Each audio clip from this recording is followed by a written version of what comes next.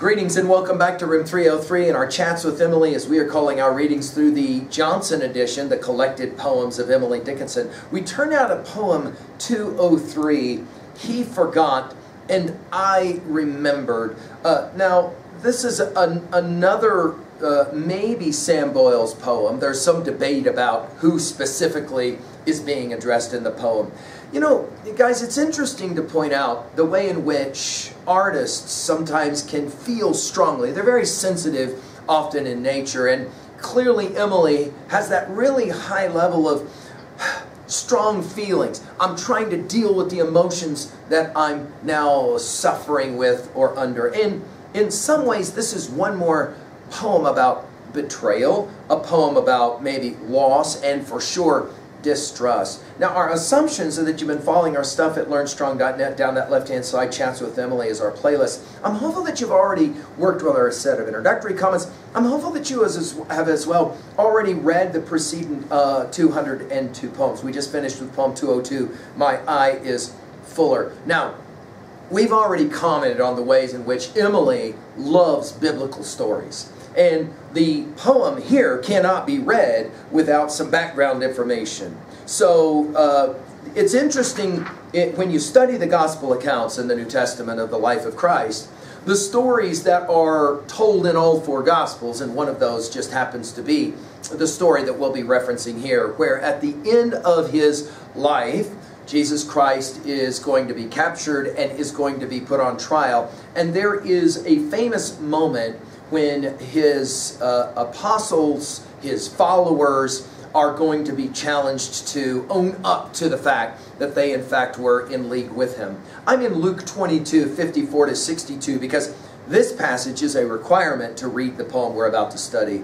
Then took they him, Christ, and led him and brought him into the high priest's house, and Peter followed afar off. And when they had kindled a fire in the midst of the hall, and were set down together, Peter sat down among them. This is the KJV, King James Version of the Bible, the one that Emily would have read. But a certain maid, now interestingly in Matthew 26, 69, that word is damsel, which is the word we'll find in our poem. But a certain maid beheld him as he sat by the fire and earnestly looked upon him, this obviously being Peter, and said, This man was also with him, that is to say with Jesus. And Peter, he denied it, saying, Woman, I know him not. And after a little while another saw him and said, Thou art also of them. And Peter said, Man, I am not. And about the space of 1 hour after, another confidently affirmed, saying, Of a truth, this fellow also was with him, for he is a Galilean. And Peter said, Man, I know not what thou sayest. And immediately while he yet spake, the cock crew, the rooster. And the Lord turned and looked upon Peter. And Peter remembered the word of the Lord, how he had said unto him, Before the cock crow, thou shalt deny me thrice. And Peter went out and wept bitterly. Now, it is interesting to think about the biblical stories as often kind of playing the game of betrayal. I mean, go back, for example, to Milton's Eden and Paradise Lost, and the fact that, of course, Adam and Eve in some ways are betraying, right, God in their eating of the forbidden fruit. Think about the Cain-Abel story and the act of betrayal as Cain will take his brother's life. It is interesting, I think, the way that Emily reads biblical text and will come away from that identifying in some way with certain stories more than other stories, and she very much will identify here with this story we just read. In some ways, the quest is to understand the act of betrayal. The poem reads as follows. He forgot, and I remember. 'Twas an everyday affair. Long ago, as Christ and Peter warmed them at the temple fire, Thou wert with him, quoth the damsel. No, said Peter, 'twasn't me. Jesus merely looked at Peter. Could I do aught else to thee? Now it is interesting, the syntax, the grammar here. Notice we'll begin with he and end with thee. We begin with this kind of third, this distanced kind of reference, and then ultimately ending up directly at whoever the thee is. It is not clear who the thee is. Many have speculated it is Sam Boyle's. And it is clear that whatever was forgotten by him but remembered by Emily is now today an enigma and a mystery. Obviously, we would love to ask Emily if we could actually chat with her. Hey, what was behind this poem? But notice, whatever it is, and you notice the use of the dashes. He forgot, and I remembered. Notice that balance of the three there, right? 'Twas an everyday affair. Now, we're going to go from affair to fire with that slant rhyme intentionally. But notice, for him, she seems to think, he thought it as no big deal. But clearly, for her, there is some slight that's going on. Then we go to history, to biblical history, with long ago. A formulation she'll play with a few times. As Christ and Peter, and of course here we are at the Luke 22 passage, quote, warmed them, end quote, at the, quote, temple fire, end quote. And obviously, we're back to this passage. Now, of course, this passage that we read in Luke 22 is rooted in a larger context. If you haven't read it, go back and take a look at it. Where, of course, with Christ at the Garden of Gethsemane, and that evening he will pray and his disciples will all go to sleep. And he will see this as a kind of act of betrayal himself. And then, of course, you're going to have the famous kiss that will land Christ as arrested by Judas. And then, of course, ultimately you'll have this betrayal. In other words, there's a lot of betrayals in this passage already. She can qualify all of that with just simply warm them at the temple fire. And then the stanza break, thou wert with him, quote the damsel. Now this again, this passage from Matthew 26:69, where the word damsel is identified. And then notice the no. So notice the way in which it's very punctuated. No, said Peter. 'Twasn't me. In other words, the denial of Christ. Again, the three-time denial.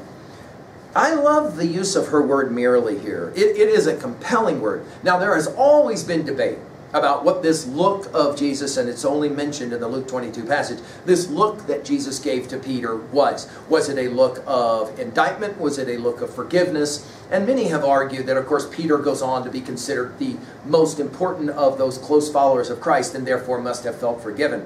But clearly in the moment, as we read, he went out to weep. Obviously, he was distraught.